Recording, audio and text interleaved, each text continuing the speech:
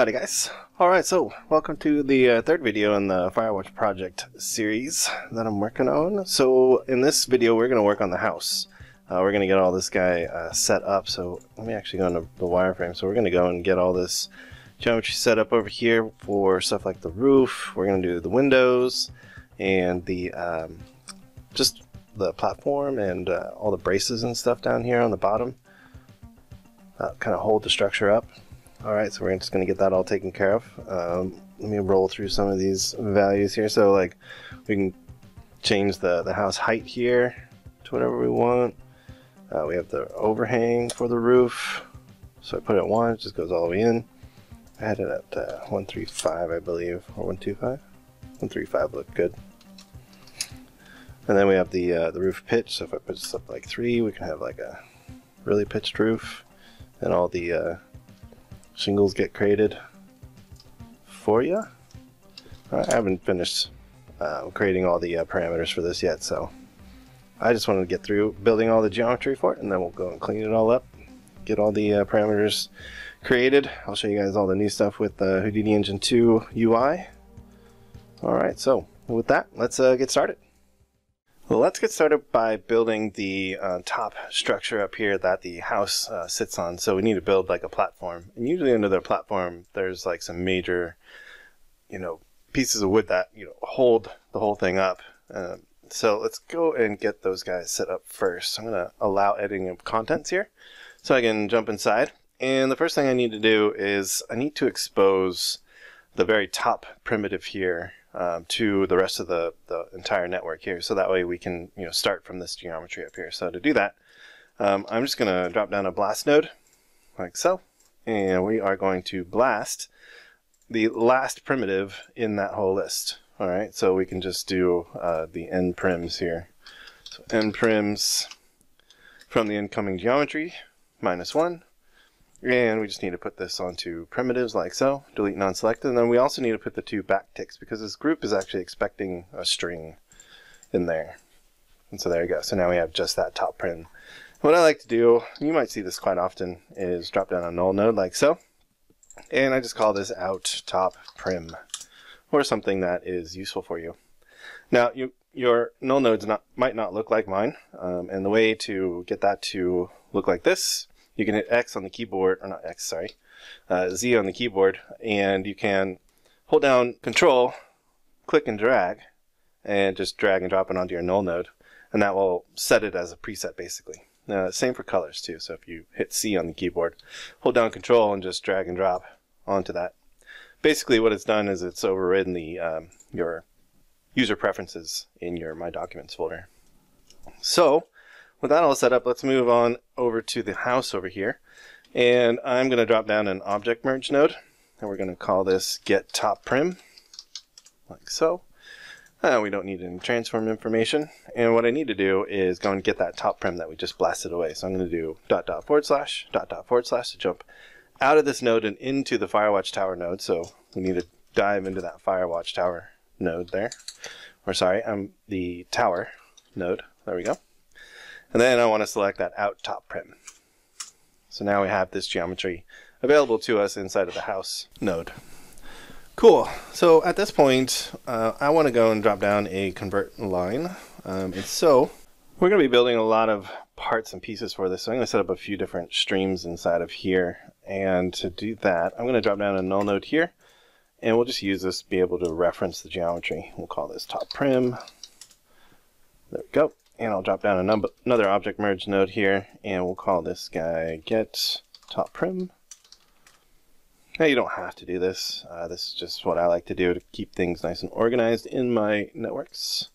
Cool, so now I have that guy available to me. So I'm going to drop down a convert line node. Very handy node here for performing these types of modeling. And I actually don't need the rest length, so I'm just going to turn it off. I just don't want to add extra attributes that I have to delete later on. I like to keep these things relatively neat and clean, so I don't have a bunch of extra data hanging around. And then with that done, what I'm going to do is drop down a carve node, because remember now these are all separate individual primitives here, and so I want to offset them a little bit And so I'm going to do my equal offsets here. So I just drag and drop this down here. Relative channel reference. So actually no, that'll work. Yeah, we'll do 1 minus. There we go. So then I have the offsets, and what this is going to become are where the those large pieces of wood, that traverse the top part of this platform that hold it all up are going to be. Okay. So now I need to drop down an add node, like so, and I'm going to delete the geometry, keep the points. We're going to do by group, and I'm going to skip every nth point here, and we are going to get the number of primitives from this convert line up here, or you could do it from the carve as well. So let's just do n prims, and let's just take the incoming geometry. Should be fine. Yeah, there we go. Perfect. So now you can see as I offset this, we get a nice equal offset around the entire object here. Pretty cool. Awesome. So with that done, let's go and add some normals because I want to peek these guys out a little bit. And to do that, I'm going to use a little bit of Vex. Alright, so I'm going to try to introduce more Vex techniques that I usually use quite often. So we're going to call these our peak normals. There we go. And I'm going to leave it on the run over points here. And we're going to do int nay for the variable name. So I'm going to go and get all the neighbors here. Alright, so we're going to do 0 and at ptnum. And the reason why I want to do that, so for each one of these points, right, I'm going to go and find its neighbor. And because each one of these neighbors, each one of these points only has one neighbor, right, for each one of these curves here, it'll be perfect for our peak normals because I want normals that point away from the points. Alright, so this will be much clearer when I go and get the normals set up for you guys. So we're going to do vector other pos is equal to point, and we're going to get the other position. So we're going to get the geometry from the incoming geometry. We can get the position, and I'm going to do nay 0. So that's the other point. And this works because we only have, or we know we only have one other neighbor in this whole thing. So now I can say that at n is equal to at p minus other pos. And if I turn on my normals now, you can see they're facing away from each other. So one thing we should do is actually normalize this as well. So let's normalize. Always a good idea to normalize your vectors. There we go.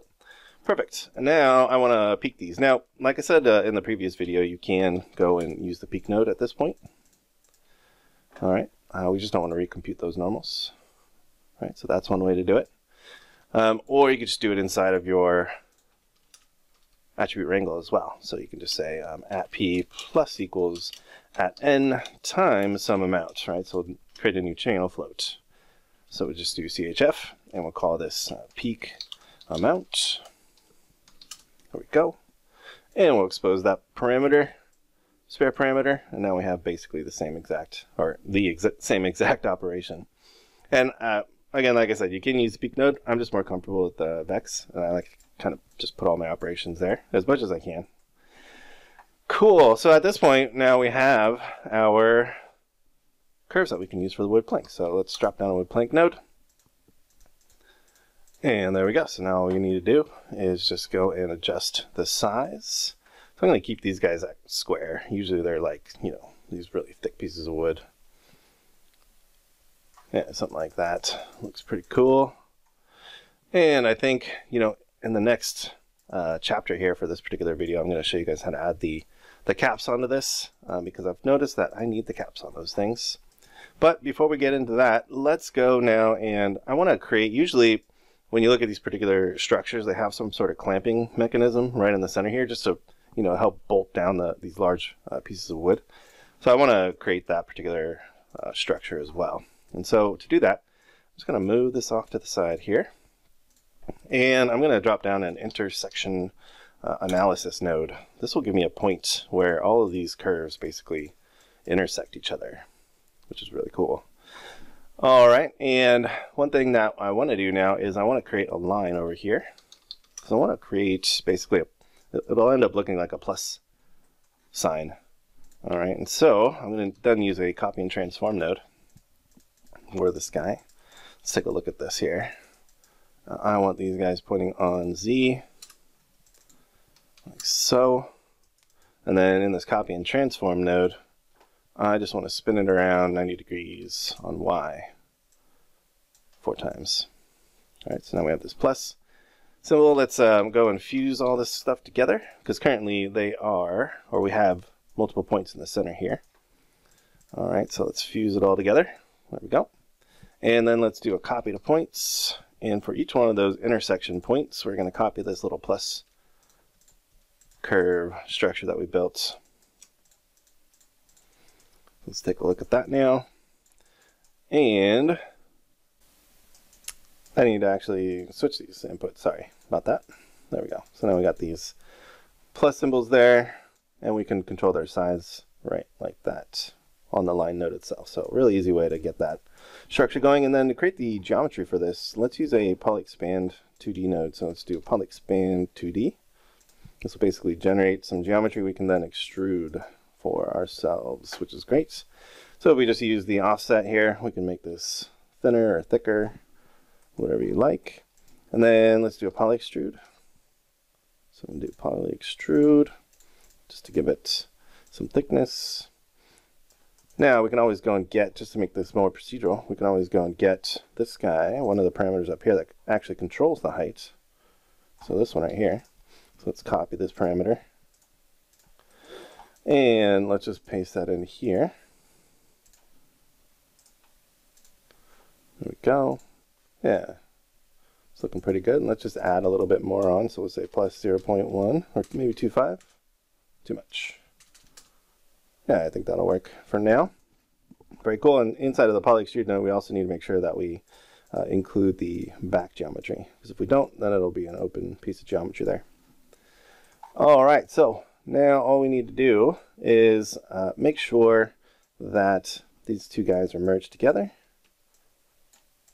There we go. And then we got to take a look at this offset that we're getting here. So let's go and drop down a transform node up here.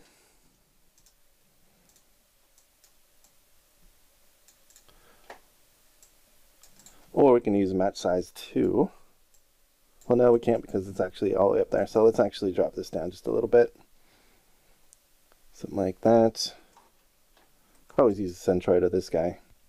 I think I'm just going to leave it like that for now. I'm also going to kind of reduce the size here. Let's do 0.05 and raise this up. Well, we could just actually take the total height of this guy right here.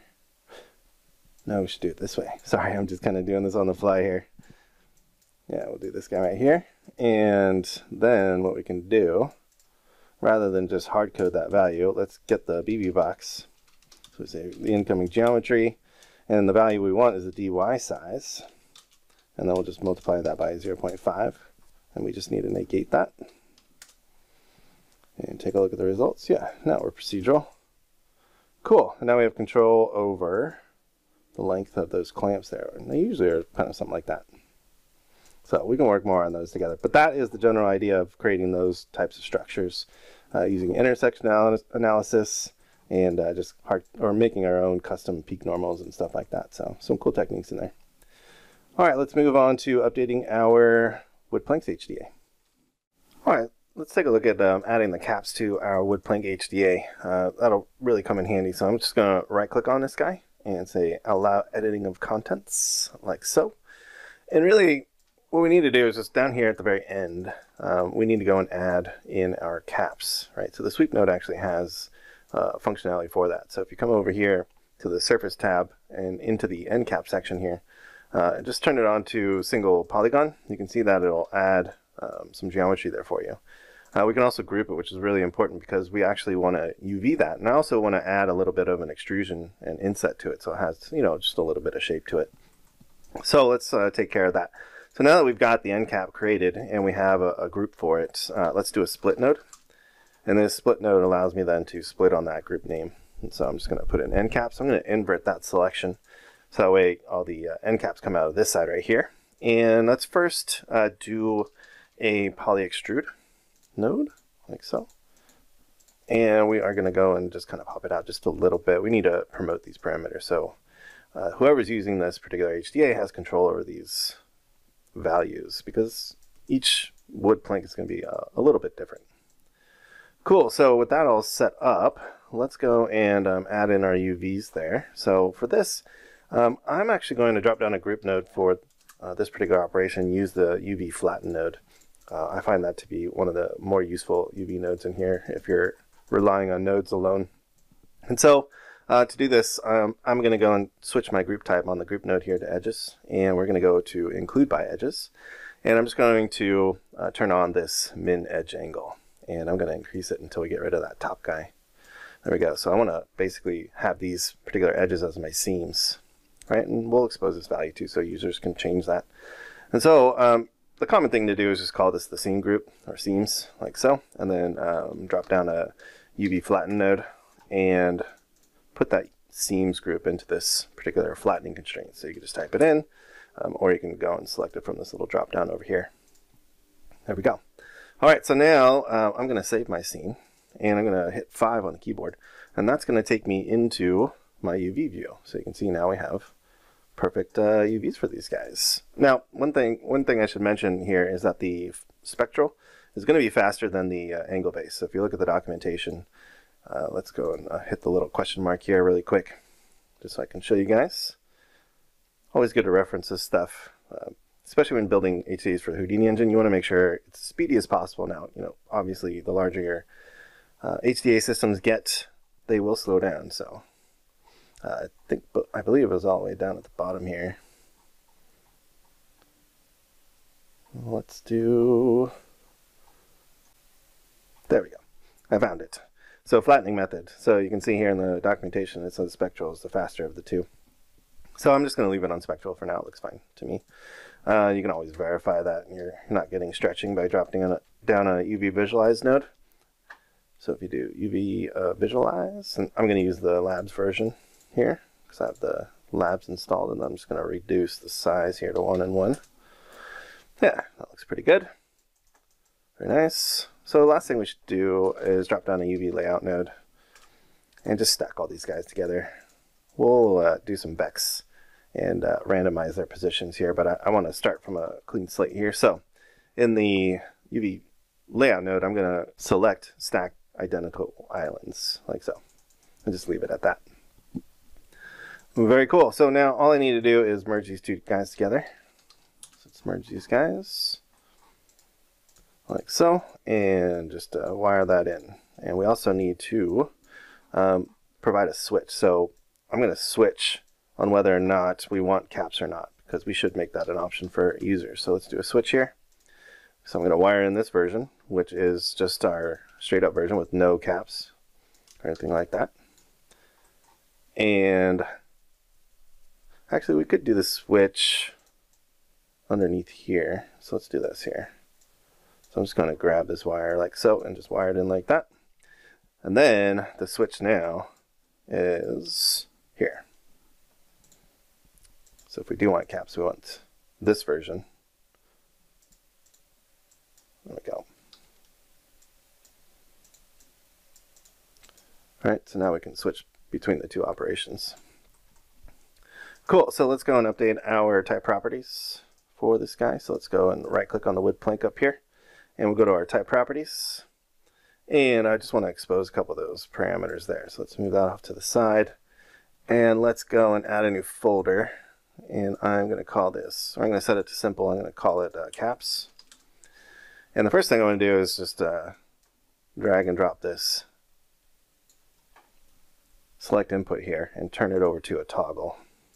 So that'll allow us to determine whether or not we want caps or not. So we'll call this caps switch. And we'll say use caps with a question mark. And I'm going to leave it on by default. I think for most of these cases, especially for this particular model, we are going to want the end caps on.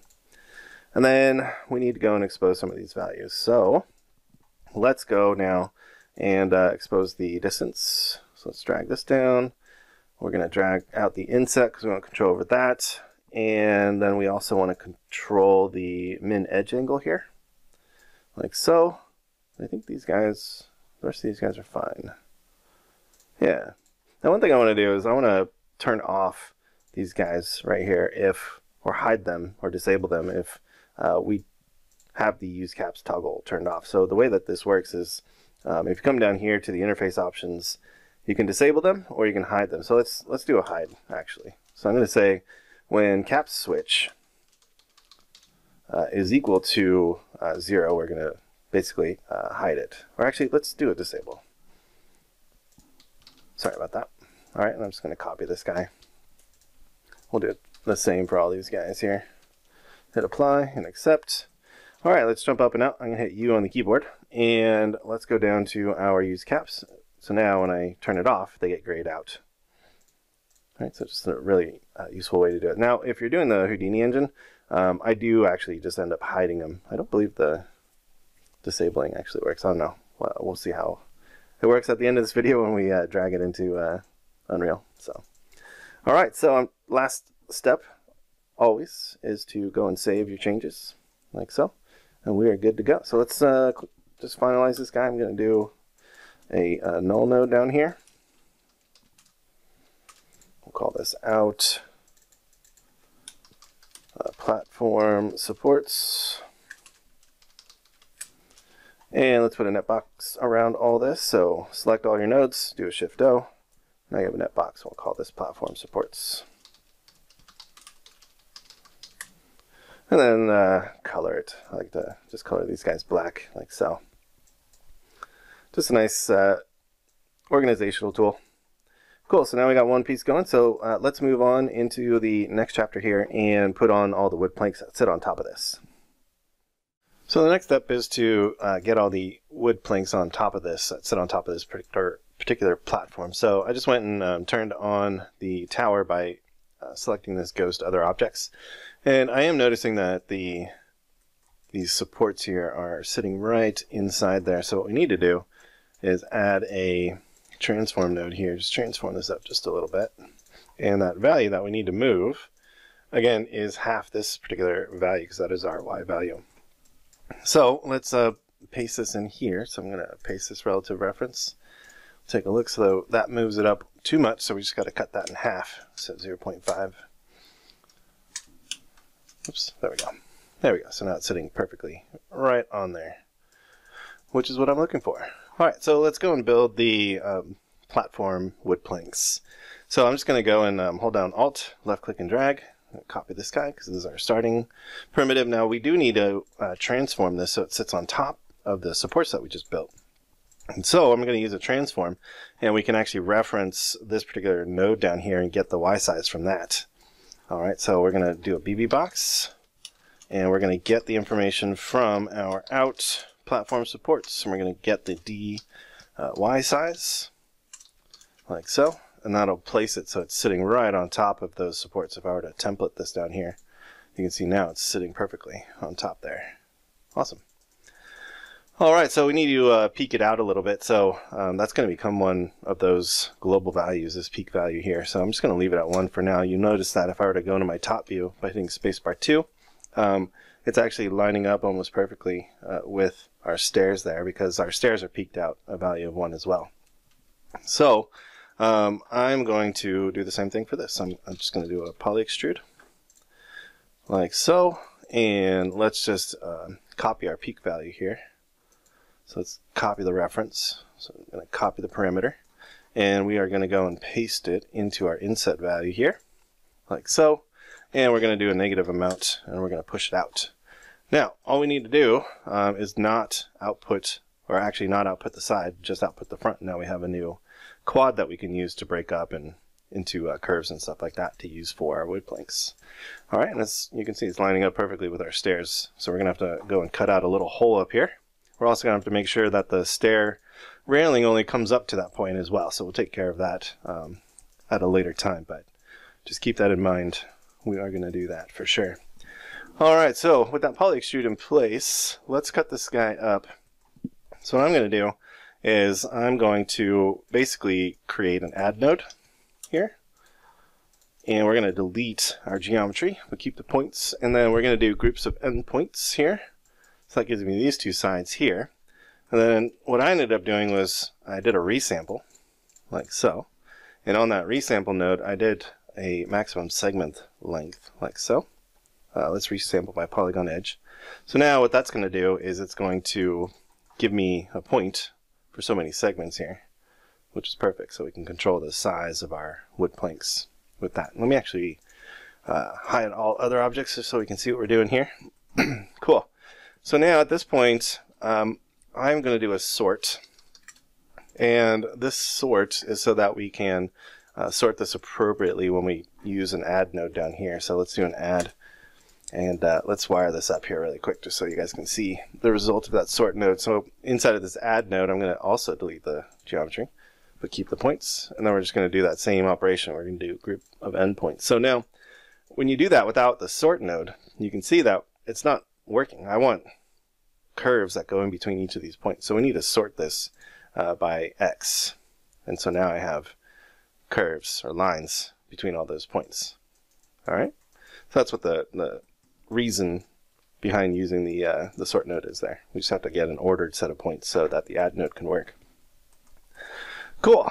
All right. So for each one of these guys, I want to create a series of wood planks, and I want them to be, relatively random here. So to do that, what I ended up doing was I did a for each primitive here, like so, and then that lets me then loop through each one of these guys, right? So for each one of those, I want to basically resample this again. So I get, oops, let's do a resample there. There we go. So I get a bunch of segments. Now I want to randomize this per loop here. So every single time we go through this loop, I want to randomize our particular resample node. And so I'm going to set this to maximum segments, resample by polygon edge. And I'm going to write out a little expression in here. All right. And so to do that, we also need to create our meta import node. So we have our loop data. So we can access the iteration number basically. So if you were to look at or select that metadata node there and go to the details view here in the geometry spreadsheet, you can see that we have this iteration number. And as, let me actually pin this here really quick. So I'm just going to select the node. I pinned it. So that way I can come to this node here and drag the slider around. So you can see that iteration value down here is changing as I go through my single pass. So we want to use that as a seed for our random value that we're going to place into this expression here on the resample node. Cool. So the expression is fit. So we're going to fit a random number that comes back from our iteration value. So we're going to get that iteration value using the detail expression. And so we need to get the information from the loop data node, like so. We want to get that iteration attribute and just type in 0 for the first index because it just has one value. Cool. And then basically now what I want to do is convert that from 0 to 1 value because the random function is going to return 0 to 1, or a value between 0 and 1, right? So we want to remap it to something like 2 and let's say 6, something like that. All right, so now if I turn this on, or turn off the single pass, you can see it might be kind of hard to see. Let me turn off the templating here. So you can see that our resampling is different every single curve here. Some of them are the same, but that'll be fine. This is what I ended up doing, so cool. Let's go now and convert that to a line, or use the convert line node, I should say. All right, just to break it up into individual segments. That way, we can then drop down a wood plank node. Very, very useful little HDA that we made ourselves. All right, so let's get the wood plank all set up. So I'm going to reduce the size here. So it would be nice to actually know what size that should be, right? Because we can't be guaranteed that it's always going to be this particular value, right? So how do we do that? Where do we get that information from? Let's adjust the Y size here. That looks pretty good, like so. Yeah, so where do we get that information from, right? Well, if we come all the way up here to our add node, resample node here, this is each one of these segments here in this particular curve is the length that it should be. All right, so in order to get that information, let's drop down a convert line here. And let's break it up into individual segments. All right, and then we actually want to utilize this rest length now. All right, so if we were to go to our primitives, or is it our points? Oh, don't forget to unpin it. There we go. I do that to myself quite often. You'll notice that the rest length is basically the same size for every single one of these. Awesome. So we can use that value. Let's just promote it so it's easier to get. So I'm just going to use an attribute promote node here, and we're going to promote this to a detail. So I'm going to call this the length adder for the label. I'm going to promote it from a primitive class to a detail class, and the original name is rest length. Cool. So now it's a detail, and it's a single value that we can access. So let's come down here to the wood plank node down now, and let's get that value. So we're just going to say detail. We're going to get the attribute from our length attribute node, and the attribute name is our rest length, and 0 because it's just a single value. So now if I were to click on the label here, you can see it's returning us the proper value. So let's take a look at this. Awesome. So now if I were to go and change the amount of planks I have, it changes the width of that as well. Pretty cool. It looks like we might need to add a seed value. I'm getting a line straight down the middle, which isn't all that aesthetically pleasing. One thing you can do is, add on some random number. We could always add a spare parameter to this. Let's try doing that here really quick. Let's go and say add spare parameter, or spare input, sorry. And actually I don't need a spare input. Let me delete that really quickly. So let's delete all our spare. Actually, just want to edit the parameter interface of this guy. And I'm going to put in a float value. I'm just going to call this seed. And seed. You can add on to these nodes, just don't save it. Like, don't try to, right click and, save or anything. It doesn't even allow you to do it. So now what I can do is just copy this parameter. And one thing you can do up here too is put the cursor over here and just do an Alt-E, and that'll load up the expression editor for you, so it's a little bit easier to see. So right after the detail expression, let's just add a plus sign, and then we're gonna do a paste relative reference in here. Or it's not gonna actually let me. It's a bummer. Let's close that. Let's go in here and just go all the way over here, and then paste relative reference. There we go. So now we can change this seed value. And I'm still getting the line. Well, I'll look into it a little bit later. Anyways, it's a good way to get that stuff going there. Let's see, did we have a line in the middle here? No.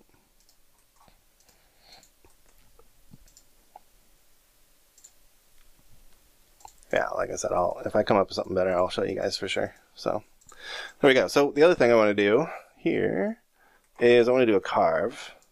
So let's do a carve. I just want to offset these guys a little bit here. So let's do a carve in here. So for each one of those segments, I just want to carve it a little bit. So let's turn on our second U. Drag and drop our first. We'll do our equal offsets here. There we go. So now we can just offset it just a little bit. Yeah. And then maybe play with our, oh, never mind. That's from our wood planks here. So you can add more segments to it.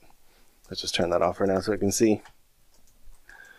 There we go. Oh, yeah, it's actually working still. All right, so yeah, let's go and play with our offset a little bit more here. Cool, and then let's go into our wood planks, and let's add a little bit of a bevel to this. Let's also compute our UVs, bevel, and my Houdini crashed. I have found that if you have UVs basically on your mesh, and then you try to use the poly bevel node, every so often it does crash Houdini, so just be aware of that. That's what happened to me. It's working this time though, so yeah, these are all the values that I have here. Very cool. So what I'm going to do is just drop down a null node, and I'm just going to call this out platform planks, like so. And we're going to create an object merge node here, and we'll say assemble. So just assemble everything here. We don't need any transformation information there. I'm going to add 2 slots just by using this button here. And let's do the supports, and let's do the platform planks. So now we just have one node that we can turn on to take a look at how this is coming along. It's looking pretty good. So let's turn off this guy. We can also put some normals on this, and I'm just going to set them to 0 for now. Yeah, it's looking pretty good. Let me kind of nice to have a little bit more space. You'll notice that I did actually unhook this. So let's put this up to like 2.5. No, let's go down a little bit, like 2.1, 5, 2.2. Yeah, something like that. Looks good. Cool, you want to be able to see just a little bit through there. All right, so that's looking good. We are now good to go. Let's wrap all this up into a subnet. And we'll call this platform planks and give it our color. Now you can also turn all these guys into subnets just like I did for the tower over here. Just a couple different ways of organizing it. You'll see these techniques used quite often with other Houdini artists. So that's why I'm kind of mixing it up here. Cool, so now we got our platform planks. Let's move on and start building the actual house here. Well, actually, let's do the railing on the outside here first, and then we'll do the house. Okay, so let's go and put some railing around the platform here. So what I want to do is drop down a grid up here, and I want to get it so that it fits perfectly to the platform planks. You might think that you want to use this particular piece of geometry, but you'll notice that if I switch on the display flag for these guys, they're actually not the same size, and that's because the wood planks are being swept down the center of those curves, and so just a little bit bigger. So what we want to do is get the bounding box size of this guy and apply it to a new grid up here.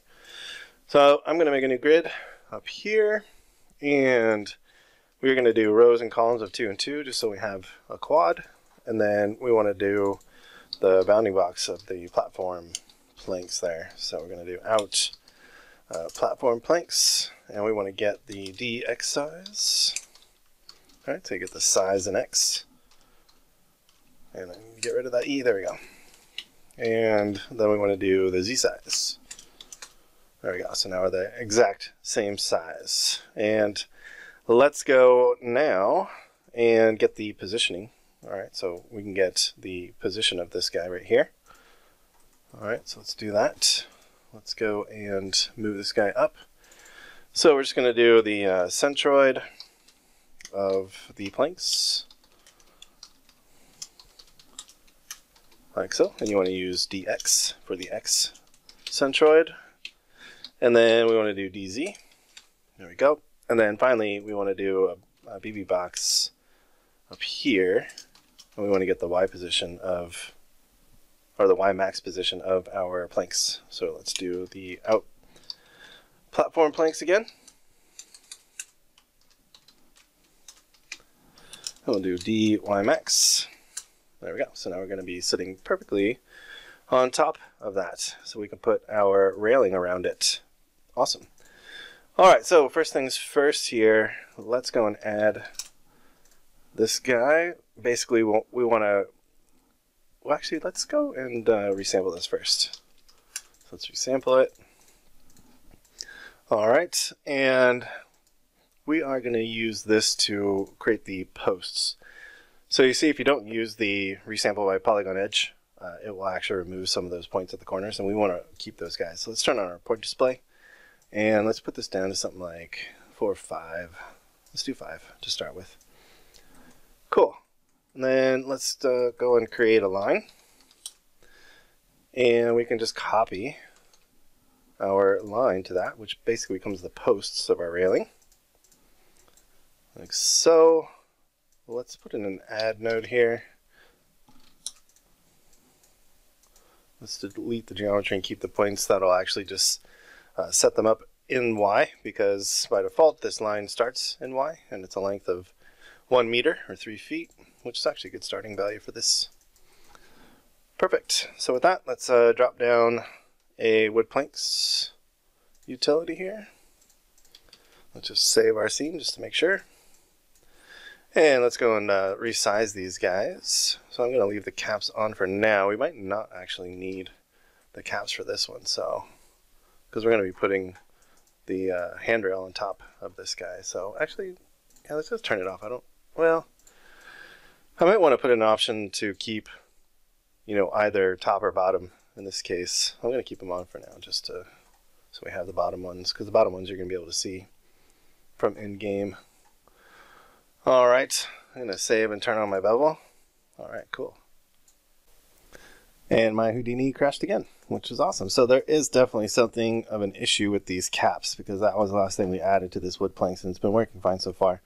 So I think it all stems from this particular sweep node creating the cap and not liking that bevel in there. So I'm going to actually not do the cap that way. We're going to do it a different way.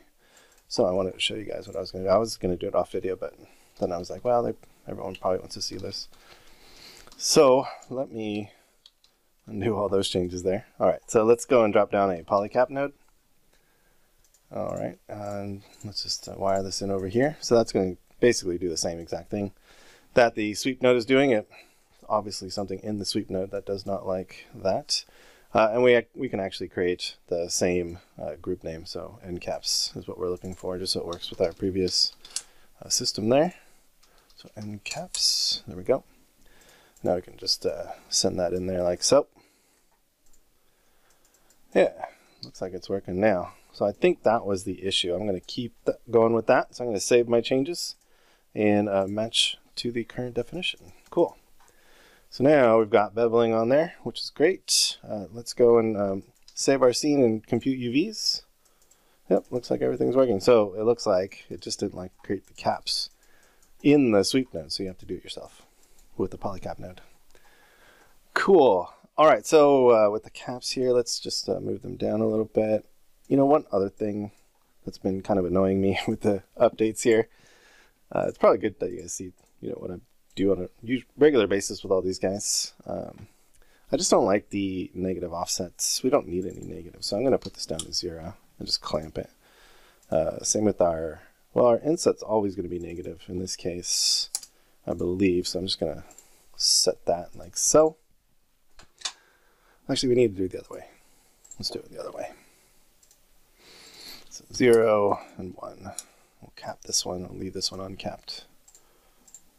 There we go. Yeah. So just a nice user interface, just quality of life stuff. Makes it a little easier to use. You probably don't need as much range on it, so you can always come in here and adjust the ranges. Let's say we do max of 0.5. I'll leave the inset as it is. Right, because I just want to make it easier to get to the look fast without having to use the, you know, it's okay to use the increment ladder. It's just I want to be able to use the sliders here. So there we go. Cool. Yeah, much easier to use now. And we're not crashing all the time, which is sweet. All right, so we have our posts ready to go. That is all set up nicely. So now let's go and create a railing, a horizontal railing that's kind of like in the middle of all of this here. So all I really need to do is go and drop down a transform node like so. And we can, to make this procedural, I want to basically find the length of the line here. So let's do this. Let's copy this parameter. So as that length changes, we can get some sort of percentage of it. So if I do like, you know, 0.075 like so. So let's template this guy now. So we'll always have it there. So maybe we'll do like 6.5. And that becomes then a value that we can expose. So we can change it. And it also follows constantly with the size of our posts. So if we change that, everything else adjusts accordingly. Cool. So then all we really need is another wood plank. So I'm just going to go get my wood planks here. Let's make sure we saved all these changes, and let's just match current definition. There we go. And it looks like we're getting some wonkiness. There we go. Let's reverse the cross section. And let's, for our X size, let's just bring it in a little bit. And let's template our posts so we can get a better idea for our Y size. Yeah. Maybe go play around with some of these guys. Yeah, there we go. That's what I was looking for. Just want to push it out a little bit. And let's play around with that X size a little bit more. So super handy tool. Let's make sure we get our UVs in there. I'm going to hit save, turn on our bevel. Yay, it didn't crash. I think it was totally the cap stuff. We'll probably need a couple more segments in here if we do some vertex color tricks later on. So I want some more geometry to work with. Cool, so that's that one. And then all we need to do is just literally take that same guy. So I just held down Alt and then left click and drag. And we just need a line at the very top of these guys. All right, so let's template this and take a look now at this guy. So now we're right at the top. And again, I'm just gonna copy this wood plank tool because it's already set up. And now I want this guy to be centered. And I want it to be wider on X. This is basically going to be the handrail, and then smaller on Y. Yeah. So, good reason to always make HDAs, little utilities for yourself just to speed up your workflow. Because, you know, we're honestly kind of doing the same thing over and over and over again. But just trying to build up all the parts. So, let's go and merge all these guys. So I'm just going to select them all, hold down Alt on the keyboard, and then left click and drag from one of the outputs there. And that creates our merge node for us automatically. All right, very cool. I think the last thing I want to is a piece of wood at the bottom to kind of cover up the ends of our wood planks over here. So let's do that. And let's see, that's just going to be this guy over here. So really, all I need to do, let's drop down a convert line here to break it up into segments. And let's do a carve. And we'll do our equal offset trick. Might as well just make a preset for this. I don't think I have it all in there already. All right, so let's copy our first U, paste it in there, and do a 1-. Now with that set up, we can come in here and just save a preset. So I'm going to call this my equal offset. We'll save the preset because we're doing that quite often. All right, and then let's just copy one of our wood planks over here. Should make a little icon for this too. At some point here. Not really necessary, but always fun.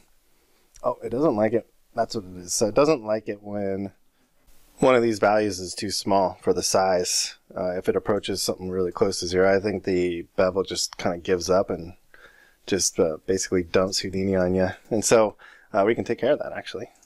Make sure. So let's go into our parameters. And for our size here, let's make sure we can't go negative. We first don't want to do that. Let's just say we can't do anything less than 0.1. I think that'll be good. And the defaults are fine, so I'm just going to lock it off. That should take care of that issue. Oh, I need to unlock it and save it. There we go. Accept and save your node, then just match it. So when you do that, it basically propagates all your changes down to the other guys, right? So super useful. Let's match this one so it matches. And this one. There we go. Cool. Alright, so now I think we're good to go. Let's let me readjust this here. I had to restart and get that all set back up. Alright, let's move this guy up, and I'm just going to move this guy inwards a little bit. Yeah. And I'll just use this carve node so that we kind of move this off. It would be nice to actually have these guys offset appropriately, but for now this will be fine. For the video at least. I'll probably go in and polish it up a little bit more. Let's push it to the outside too. So let's do the max. That's interesting that it is doing that. Let's just feed in this guy. Well, we do need the carve in there. Let's go up here and add normals. No, it's just gonna do the same thing there. So let's keep it centered then. And maybe for the Y, let's do our max. Let's see how that looks here for a second. So I'm just going to put down a null node down here. And we'll wire this in. Call this out railing. And we'll just add another slot to our object merge node here. And drag and drop our null node into there. And we can look at everything all together. So I do like that look. It's like we need a little bit more extended on the line itself. So you can actually take care of that. Let's see, we can do it up here. You can always move the origin down for these guys. Which means we'd have to update how we're doing those other ones. So that's no biggie though.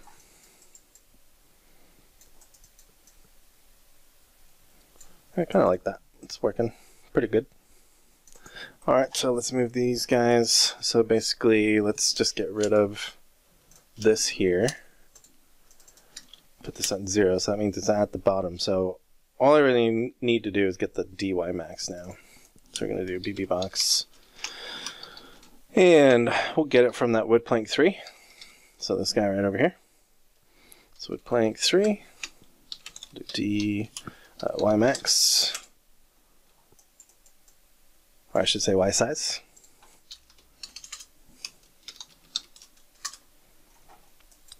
That does kind of put it right back up there, doesn't it? And I think I'm going to do this a bit differently here. So I'm going to go back a couple steps here. Back to my original expression. There we go. And let's remove this offset here. And then let's cut this guy. And then we'll just transform this whole structure down by half this amount here for these guys, because remember this is this one over here. So paste that into our y for this. We'll do times 0.5 to get half of it. We'll move it down. Yep, so that should now, yeah, well, we could go the whole way too, just so it covers it up. Yeah, I think I like that better. So let's do merge. So always, take a second, sit back, kind of think about, the end results you're going for, and see if you can find a better way to do it rather than creating a complicated mess with a bunch of expressions. Yeah, and then we can control the size here. So still works totally for me. Maybe make it a little bit thinner. It's still a little too much for me. This is like a really thin piece. We did clamp it though.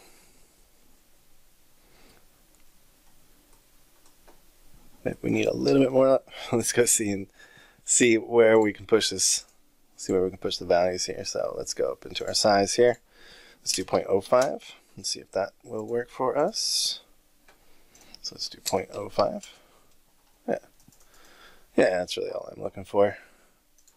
We just need 0.01 per bevel.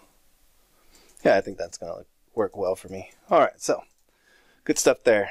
Alright, so now we've got our railing all set up in our platform. So now we just need to work on the house, which isn't not that difficult really at all.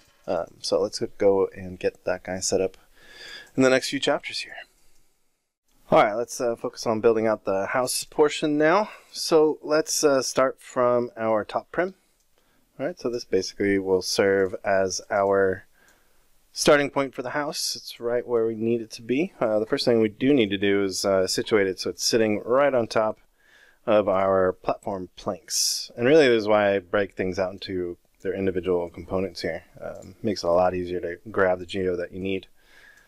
Alright, and so let's come up over here and drop down a transform node, like so. And we just want to do the dy size of the platform planks. So let's do a BB box. We'll get the geometry from that platform planks. We'll do a dy size. There we go. And let's just make sure that that is, in fact, where we need it to be. And it looks like it's not. It's right in the middle there. Let's do y max. And that's not going to work. It's going to be way too high. Yeah. So just to be really accurate about it, let's do this. Let's have a transform first to basically recenter it down at the world 0. So all we really need to do for that is negative $CEX, and then negative $CEY, and then negative $CEZ. There we go. So now we'll write that back down there. So now we can use the y max. Yeah, there we go. So now we're sitting right on top of it, which is exactly what we want. Cool. So I also want to add a little bit of scale to it. So we'll call this center in world, and then we'll call this placement, and then we'll make another transform node, and this one will be our scale. I want to make it a little bit bigger than that, a little bit bigger than the actual size of our tower there. And so to scale this, since we don't need any scale on y, we could literally just highlight the sky and move it over here, make a relative reference to it. And let's do that one more time there. There you go. And we could scale it out. Let's try that one more time. So I'm just going to highlight this value. Let's just copy the parameter and put it over here. Paste relative reference. There we go. Alright. So now I just want to scale it out a little bit. And we can expose that single value now. Cool. Alright, so from there, what I need to do is I need to sweep a line around this. Alright, and so let's go and create a line here. And I need to actually break this line up into multiple pieces here. So let's drop down here. I'm going to hide everything else. So let's drop down here. So currently we have a length of 1, so that's 3 feet. So I want this to be around 9 feet high. Right, so we can do something like 3. There we go. And I need to cut this up and group it into multiple individual curves here. And to do that, I'm going to utilize a carve. And the reason why I'm doing this is because I want to use the curves to build the kind of lower walls, the window side of the wall, and then the upper portion of the wall that's just usually just like, you know, a support structure, piece of wood there. All right, so let's drop down a carve node here. And in this case, let's just carve off the top here really quick. And I want to keep my outside. So this is going to be that top portion. It's usually kind of a larger board. All right. And then let's split this up. So now I'm going to drop down a split node here. And let's get rid of primitive 0. And yeah, that'll work for me. So then I'll do another carve node here. And this will be the bottom portion. Right. So I want to do something kind of like that. We also want to keep the outside as well. And we can adjust this all later. So let's drop down a merge node, merge these guys back together. Yeah, so now we have 3 segments. So I turn on my print numbers. We have 0, 1, 2. Let's just always ensure that we actually have proper numbering there. So it goes from 0 to the highest number of primitives up here. So for our point sort, let's do by Y, and primitive sort we'll do by Y as well. That just ensures that it's always going to be like that. Cool. So now what we need to do is we need to group this stuff. So we can drop down a bunch of group nodes here. And I'm going to call this one the bottom. Like so. And we're just going to type in 0. Right? So it'll group just that guy. And then let's just copy that node using the Alt left click technique there. I'm going to call this middle. And this is going to become primitive 1. There we go. And then we'll do another one. And this is going to be our top. And this is going to be primitive 2. Cool. So with that done, let's go now and create the posts with that. So I'm just going to move this off to the side. This one's going to get kind of big here. So I'm going to do the main corner posts here. So let's do an add node. So we get just our points. All right, let's hit F on the keyboard. And let's delete our geometry, but keep the points. And let's do a copy to points now. So we'll copy to points. And really we don't need this particular one for this operation. We just need the starting curve here. So let's do that. Yeah. So that's going to become kind of the major post corners for our house there. And now all we really need to do is drop down a wood panel. So let's do that. Cool. All right, I'm going to save this guy. Let's create our UVs. Let's do a little bit of a bevel on this. And let's adjust the size. I am going to keep this square. All right, that looks pretty good. It's a little much for me on the bevel.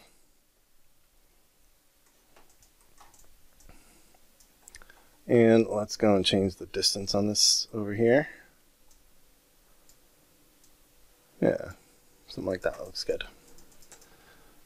Yeah, let's change our edge angle here. See if we can get those guys to break apart there.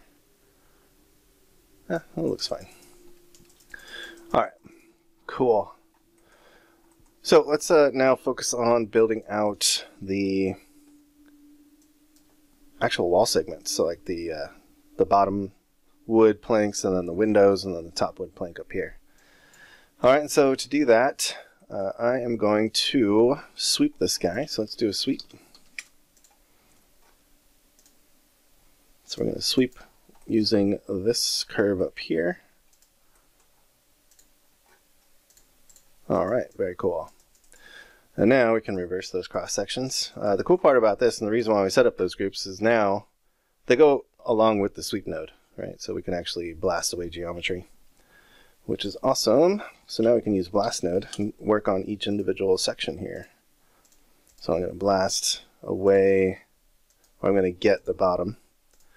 And then, so this is going to be bottom geo. Let's create a copy here. Then this one's going to be our middle, or our windows. Call it middle geo. Then we'll make another copy here. And this will be our top group. We'll call it our top geo. Cool. So we are good to go here. So now, all I need to do is build those bottom planks, which is pretty easy. So let's create a subnet and do it inside of a subnetwork here, just to stay organized. So we'll call this the bottom planks. Dive inside. And what I want to do in here is for each one of these primitives, so let's drop down a for each primitive loop. So for each one of those primitives there, we want to run some sort of operation. There we go. Alright, so I'm going to drop down an add node here. And let's turn on our single pass so we can just focus on one. So let's delete our geometry, and we are going to put this on group of endpoints. There we go. And we're going to do our resample. So let's resample that guy. It's kind of like what we did for the wood planks on the platform over here. And again, I'm going to use maximum segments and resample by polygon edge. And let's do something like, yeah, that's 5. Looks pretty good to me. All right, let's do a convert line there. So let's do convert line. We don't need the rest length attribute. At least not that I know. Well, maybe we do. Let's keep it. All right, and then let's promote that to a detail. So let's do an attribute promote. And we're going to promote from our primitives to a detail, and we're going to get that rest length, just so we can access it in our wood planks HDA that we made. All right, so then for each one of those particular segments, I just want to find the center point. So I'm going to use a carve node for that and put this at 0.5. That gets me the center point if we actually just set this to extract. So now we have that center point there, and then we can just do an add node. And inside of the add node here, we want to basically get the amount of segments from our resample node. So I'm going to go and copy this guy. So let's delete our points, go in here, and we're going to do skip every nth point, and that value is going to be our resample value. Cool, so with that, we can just run it through our wood planks HDA. So let's go to IndyPixel, Firewatch, Utilities, wood plank. Cool. So let's save that, and let's go and adjust this a little bit. And now we can use that rest lengths for this particular size right here. All right, so I'm going to do a detail, get it from the incoming geometry because it's actually on the incoming geometry. At least it should be. Yep, rest length. There we go. So we'll say detail from 0, and then 0 for the index there. Sweet. So then I just went and adjusted my caps and the bevels and stuff like that, so nothing crazy there. Now we can turn off our single pass and see what we get. Yeah, it looks pretty good, I think. Let's go and test out this guy. So we can make more or less wood boards there for the side. I think I'm going to err on the side of the bigger ones there. Yeah, I think we're going to go with that because the posts are going to hide all that stuff there. So now we can merge together these guys. Let's merge these two guys together with our posts. Cool. Alright, so Let's go now and take care of our windows. So let's create another subnet here. Just call this windows. And inside of here, we want to drop down another for each primitive loop, so we can loop through each one of these guys and get the geometry all prepped. So let's do a for each primitive in here. There we go. And what are we going to do inside of this guy here? So let's the first thing I need to do is I need to actually create a normal so we can check to see if we need to reverse this stuff. And I'm going to put that on my points here. So now I have point normals like so. And then I want to drop down an add node, and I'm going to go and delete geometry, and we are going to do group, or no, let's skip every nth. There we go. Because I want to resample this, or both those edges at the same time. Right? This will allow me to determine how many windows I have in my window wall here. So let's do a resample. And let's do maximum segments, and we're just going to do this at like 3 or 4. Let's do 3. Yeah, that looks good. Just like that. Alright, and then let's skin that back together. So we'll skin it. And so that one worked out nicely. Let's see if we actually do need to do, yeah, it looks like we're going to have to do a reverse trick. So we need to do a little bit of wrangling here. So let's do an attribute wrangle. And for the code for this, all we need to do is create a new vector variable called norm, or norm, and get that first, or get a normal from one of the points. So I'm just going to do point, I'm actually going to run this over primitives too. So let's do the incoming geometry. We want to get the normal attribute from point 0, basically. There we go. So then we can do a comparison. We can do, I'm going to create a new local variable called .val, and we can do dot at n, so the primitive normal dotted with the point normal. And if they're facing in the opposite direction, then we need to switch. So we're going to say if .val is less than 0, in this case, I'm going to say I at group underscore reverse. So we're just dynamically creating a group here without using a group node. So we're going to set it to 1. So now, after all of that, we should have a bunch of primitives that probably need to be reversed. So you can see here, yeah. So most of them have to be reversed. So let's drop down a reverse node at the bottom here and just use that group that we just created and reverse it all. So now it's all back to normal. Beautiful. Okay, cool. So let's create the outline of the windows now. And to do that, I'm going to utilize a polyextrude node, but we're going to do some custom setup here. So let's drop down a polyextrude node, and we are going to inset this something like 0.025. Something really subtle. Well, that's probably a little too subtle. Let's do no, that's too much. Let's do 0.05. Yeah, let's go with that. And actually, let's also make sure we do it on individual elements. So each window gets a nice window trim. Now, the thing is, I don't want this bottom one down here. So what we can do is we can control the extruded front. And if you put this on global, you can now move that face up and down, that extruded face, right? So all we need to do is just move it down the negative amount that the inset is. So let's just paste this in here and just move that down so it's flush with the ground there. Now you are going to get a thicker top up here, which in my case, I think that's going to be okay. Yeah, I'm going to be happy with that. Maybe we pull it down so it's not so obvious. Yeah, something like that. Cool. Alright, so after we do that, we're going to have a primitive down here that basically has 0 area. And we can actually quickly clean that up using a clean node. So I'm going to come in here, and you can see by default it gets rid of it. Because it has 0 area, so it's basically a degenerate primitive. Cool. Alright, so let's keep moving on forward here. Let's go back up to our polyextrude node and group the front pieces so we can use that for the window here. So now we've got the window geometry in a group that we can blast away or split away. And I think we are going to do that. So let's do a polyextrude, but this time only on the extrude side. So let's also do that, expose the extrude side group. So let's do a poly extrude. And let's go and do that like so, and then just give it kind of a subtle piece, or subtle extrusion there. And let's do it on connected components. We actually need a fuse up here. Let's do the fuse after this guy, after the reverse node.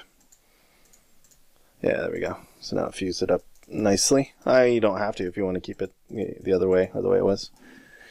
Cool, so now let's split on that window geometry and add a little bit of opacity or alpha to it. So I'm going to split on window. There we go. That gets me all my window pieces. And let's do a subdivide just in case we need some vertex colors for this guy. So let's do 2 subdivisions. I think you might not need that, but I'm just going to put it in there for now. And also if you wanted, you know, really tiny window panels in here, that's just the way to go about doing that, like so. All right, and then I'm going to color these guys. So let's color it. Give it kind of a bluish color. I'll expose that later. Kind of dark, desaturated. And then finally, let's put in some alpha. So drop down a wrangle node here. And it's actually a built-in value that Houdini is looking for. So if you just do add alpha is equal to something like 0.5, you'll get some opacity or transparency there. All right, let's merge everything back together.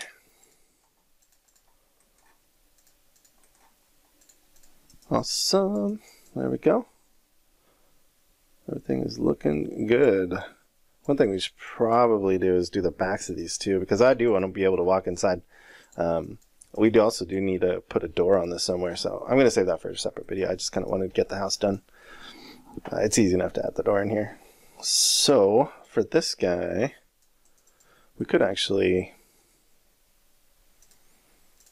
because this is using the extrude side, let's just make a separate one over here. So I just did an alt left click and drag, and let's just do a negative. And honestly, we could do a reference copy like so, and then just negate this value. So now we're going inwards, and we could blast away. So let's do this. Let's blast away the windows, because we don't need that geometry anymore. This is just my interior, and then we have to reverse this one. Oops, not rewire, reverse. There we go. And normal. Get the normals correct. There we go. And then all we really need to do is just merge these two guys together and fuse them.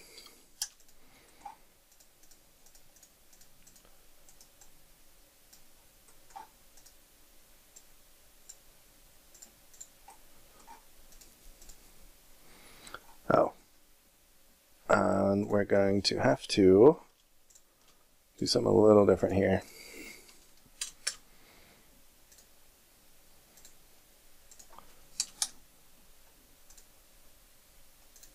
So I'm just going to actually copy the parameter and paste this guy in.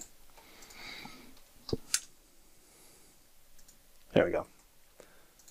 Yeah, so now we should have the inside and the outside. Cool, and then we just fuse it.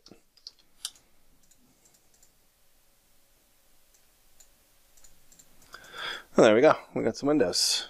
You can go in there and make some more fancy windows if you want. This is actually kind of what they had in the Firewatch Tower. It's nothing really fancy. Just kind of big windows that you can see out of. Alright, so with that, let's see here. We've got all that. That looks good. Let's just wire this into our output. And that is our window wall now.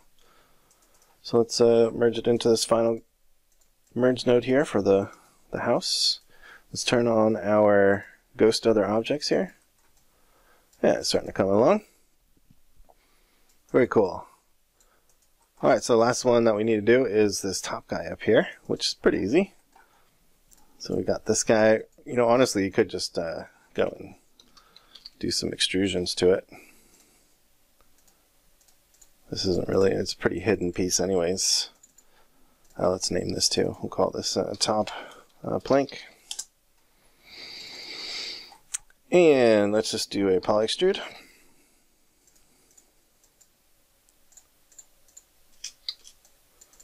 we'll just move it out just a little bit. And we'll just do the opposite of that. So let's just get this guy, copy the parameter, and negate it. And then reverse it. Do our normals. And merge these two guys together.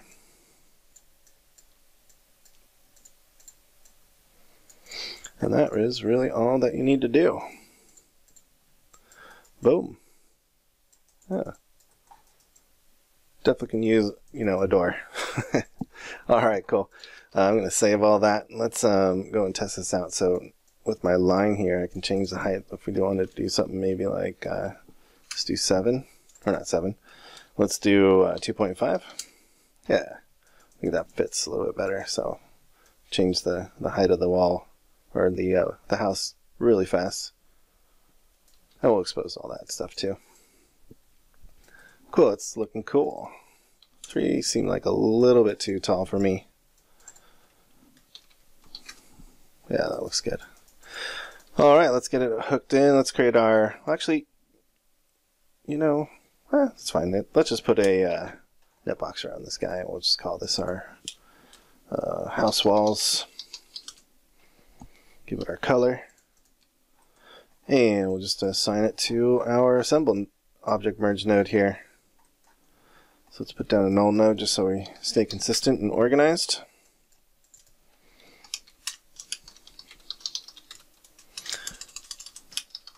Call out house walls. And then let's select our assemble node and just drag and drop that in there. So now we have everything all together. Yeah, it's going along nicely. Cool. Alright, so let's move on and focus on the roof. Let's focus on building out the roof now. And really, it's not too difficult. There's a couple cool tricks in there. So let's go and drop down a transform node over here. Now this is the bottom of the house there, and so I need to move it so it's situated itself on the top. So I think what we're going to do is actually put this in a different stream over here. So let's just do this here. I'm going to create an object merge node like so, and wire this into that transform node, and then we'll put a null node right here. There we go, and just wire those guys in there. And we'll call this out bottom floor, something like that. Call it whatever you want. Let's drag and drop that in here, turn off the transform. And now all we really need to do is move it to the top of this guy. So we just need to get the Y size of that. So let's do that. So in this transform node, we are going to do our BB box expression, get the data from our out house walls, and we want the D Y size. There we go. Yeah, so let's template our house. There we go. Let's turn everything else off. Cool. So now we've got the start of our roof there. So I'm going to drop down a subnet just to keep it organized here. We'll call this build roof. All right. Very cool. So now I do actually need to keep those guys on.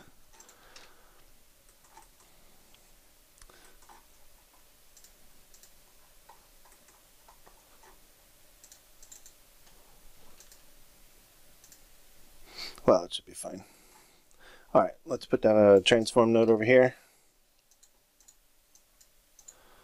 And I am going to scale this. So let's copy this over here, the X, copy it to the Z. And we're just going to scale it out a little bit so it has a little bit of an overhang. Alright, so that'll be the roof overhang right there.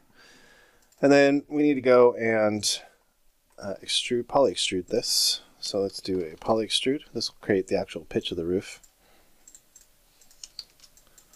So I'm just going to pull it up a little bit, and then we'll just do an inset until it basically just comes to a single point here. Easy enough. Yeah.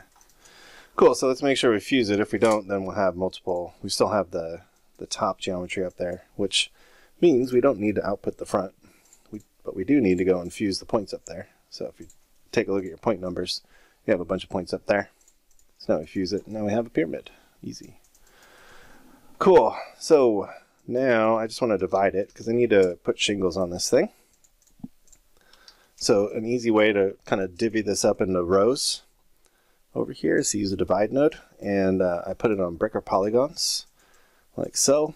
And what I ended up doing was I took the bounding box of the incoming geometry. So let's type this out here. So we say bounding box 0, and we do our D Y size times 10. And I just did the same thing for the Z over here. Then I set my Y to 0.1, and that gave me perfect rows to use. And you can change this. Basically is the size of your shingles, or the height, I would say, of your shingles. Yeah, very cool. Okay, so with that done, now we just need to loop through each one of those guys. So let's do a for each primitive, and let's actually just cut it up into individual little shingles now. All right. So the first thing that we're going to have to do in order to get this to work is determine, because if I turn on my single pass here, let's turn this on. So this one has, you know, a length in X, but really it doesn't have any length in Z. It just has a little bit. So we can actually write a little bit of X code to determine if we should switch on the X or the Z direction. So let's drop down a wrangle node here. And I'm going to go and get first the size of our incoming geometry. And to do that, we use the get BB box size. It's literally like using the dy size with the bounding box H script expression. All right, and we're going to get it from the incoming geometry. And so here I'm going to declare a new local variable, and I'm going to make sure that this is detailed, so we only get one value, so it's not per point or per primitive or anything.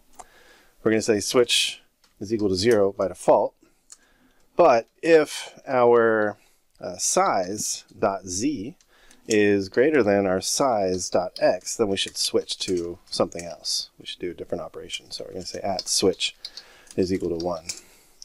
Cool. So now we can use that in a switch. So let's drop down a switch node like so. And I'm going to drop down a couple of divide nodes, and we're going to label these guys. Let's actually make ourselves a little bit more room so we can see.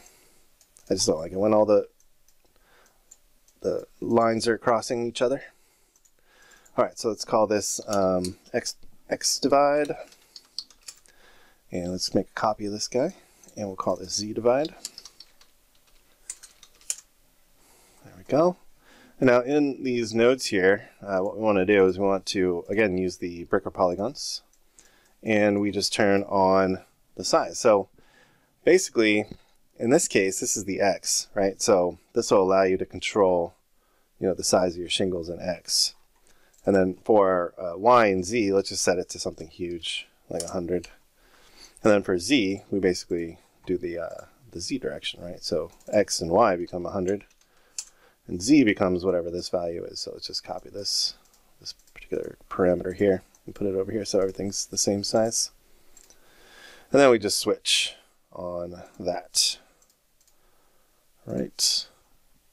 Yeah. So we just say detail, because we want to get the attribute value to see if we should be switching. And we want to get it from the attribute wrangle 1. And we want to look for switch and 0. All right. Now if all goes well, let's turn off our single pass here. Yeah. Shingles. Ta-da. Pretty cool. Pretty neat little trick. It gets you the offsets right away. You might end up with these little guys over here. But, you know, if you really want to get detailed, you could add another set of shingles that line. A lot of times you see this on roofs. It lines the corners over here. I might do that later on, but I'm not going to put it on video or anything like that. It's really just the same techniques as what I've been showing you guys here. Cool. So with that, now we can go through each one of those pieces. So let's save that, and let's just do another loop. So I'll say for each primitive here. Of course, we don't necessarily have to do that, I don't think. We could actually, well, let's do that anyways, because we might want to UV them. Yeah, just thinking here for a second. All right, let's do this. So I just want to give these guys just a little bit of bump to it, you know. So poly extrude, and I'm gonna go and just lift it up a little bit, like just a tiny bit, and inset it just a tiny bit as well. Nothing too crazy, just to give it a little bit of something. Now you might want to do that all in the texture as well. Your whole roof might just be a texture too as well. So I'm just showing techniques. Alrighty, and then let's do a UV flattening here, just to give it some UVs. By default, it'll just do that, so we'll leave it on spectral, so it's fast, or fast-ish. And there we go. So now we have, yeah, very nice. Very, very nice. Cool. And then one thing we can do is colorize this. So I like to do my assemble trick here, where I do my assemble, and that puts a name attribute on every primitive, right? So then we can take that name attribute and pass it into a color node here. Cool. And set this to primitive, and we'll do a random from attribute. And the attribute we are going to use is our name. So now we have all these guys selected out. Then let's go now and let's do a wrangle. Let's just get the value from this. So on primitives, I'm going to say @cd is now equal to RGB to HSV. All right, so we're just going to take in the incoming geometry. So if we look at the help for this guy by hitting F1, so just put the cursor right over it, hit F1. You can see that it's wanting to bring in a vector, so we just need to pass in @cd. That's the incoming color. And then G is your value. So now you get a grayscale of this, which we can use. It's going to be between 0 and 1. So let's just call this value, or color value. There we go. And now we can go and promote this. So we're going to promote it to a point attribute instead of a primitive. Because currently our color is on our primitives. So we'll say primitive to point, like so. And then we can actually use that value to remap it into a different color. Or you can use the lab nodes too. I tend to use the lab nodes when I just need to get something done really fast. But just be wary about using them in your own HDAs. And the reason for that is because then you have to make sure that everyone else who's using your HDAs has the labs nodes installed on their machine, which is not always the case. And plus you get into versioning issues and stuff. So let's, rather than put this into the color, let's just put it into a different value. So we're going to say f at ramp is equal to @cd.r. So then now we can drop down another color node and use that value as a ramp. So we'll say ramp from attribute. We're going to have to promote that other attribute as well. There we go. So now that's on the points. Cool. So let's go and do a ramp from attribute. And the attribute is going to be a ramp. So now we can control the color way better. So now I just bring this down and do something more, yeah, you know, shingle-like, kind of different colors, you know. It's subtle. There you go. Cool. So I just wanted to show that. All right, so there's our roof. We're good to go now.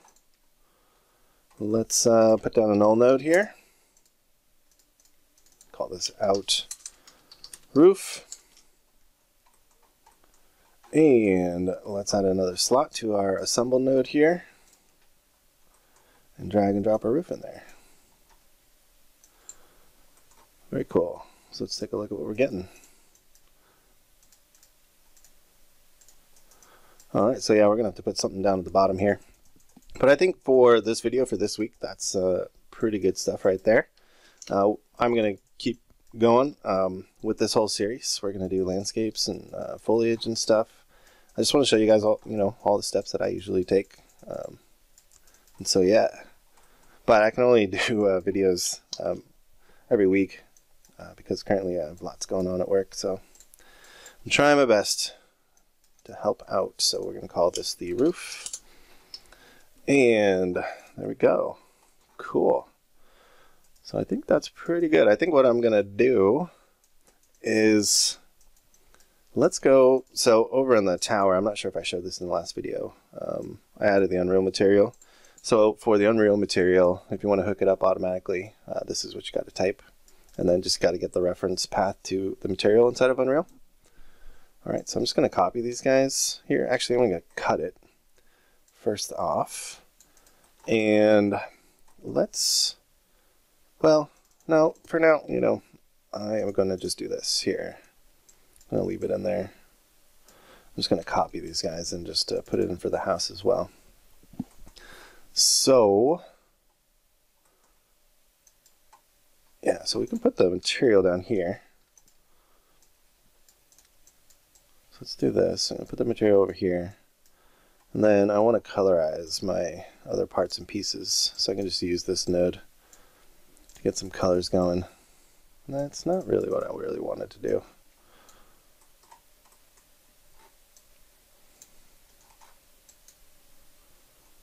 That's good. So we'll leave that one there. We'll do it for all the main wood stuff. I do want to colorize the house a little bit differently. So this is just a quick fix for now. Yeah. Cool.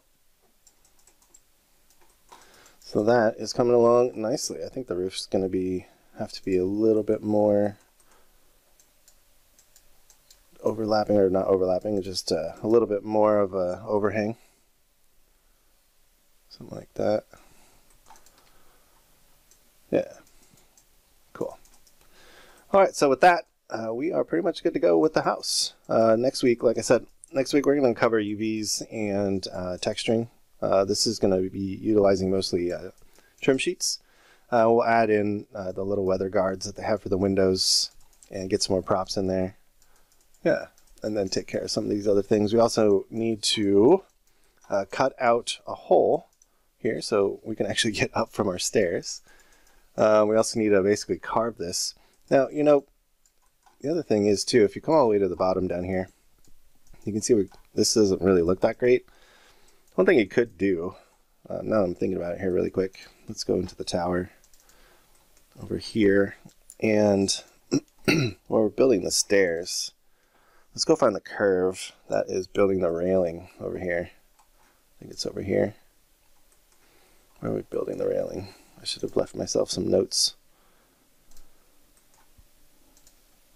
Alright. So there's that path. So what you can do is you can carve it. Right? So we can do, let's do this. Just to bring it in a little bit. The starting point, really. So let's take a look at that. Yeah, it's a little bit better. And then for the top up here, I want to basically do the whole thing. So we really need it to come all the way down, which means the whole curve basically needs to be, yeah, let's try it.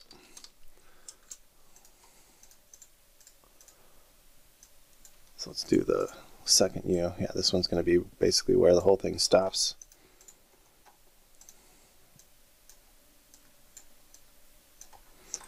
Let's take a look at that. And nope, I didn't like that at all. So we just template that out for now. Let's see, where would I do that? Oh, I see. Alright, well, I'll get that sorted out for you guys, and then I'll show it to you guys next week, in next week's video, in continuation of the Firewatch project.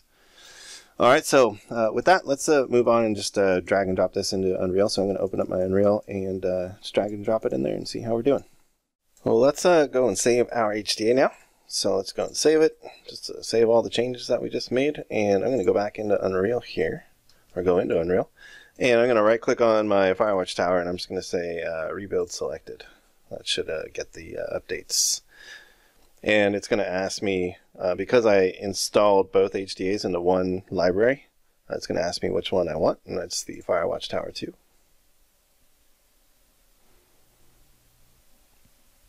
And there we go.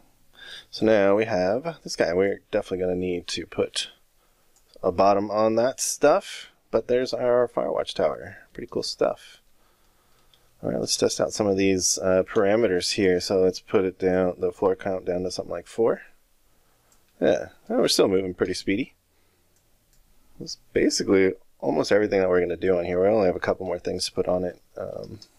So it's going to be pretty much the speed of everything. I'm going to try to avoid the UV layout nodes as much as possible, and we're going to try to do most of the UVing and positioning of the UVs, because we have most of the UVs already made. We're going to do a lot of the positioning of the UVs in Vex, just to make it speedy. Yeah, everything looks like it's all still hooked up. Let's try the taper. Nice. That is awesome. Yeah, let's bring it back in a little bit. How cool is that? That's why I love the Houdini engine. Just to, you know, honestly, it takes time to get used to, so. There we go. We are now set up. We just have a few things left to do. So hopefully you guys enjoyed that video. Sorry, they're kind of long. I'm just trying to show as much as possible. So thanks so much for watching. I'll see you guys soon.